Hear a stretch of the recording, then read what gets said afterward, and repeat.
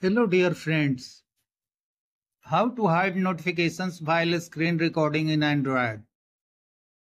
Notification pop-ups often spoil screen recording on your phone, but you can disable them easily.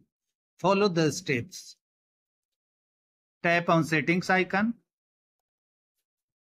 Go down and select additional settings. Tap on screen recording.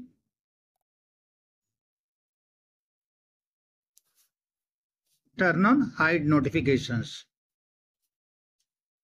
This setting is currently grayed out on my phone because I am doing screen recording. This setting says stop notifications from appearing in your screen recording. They will still be displayed on your device. This means you will get the notification pop-ups, but they will no longer be recorded. Thanks for watching the video.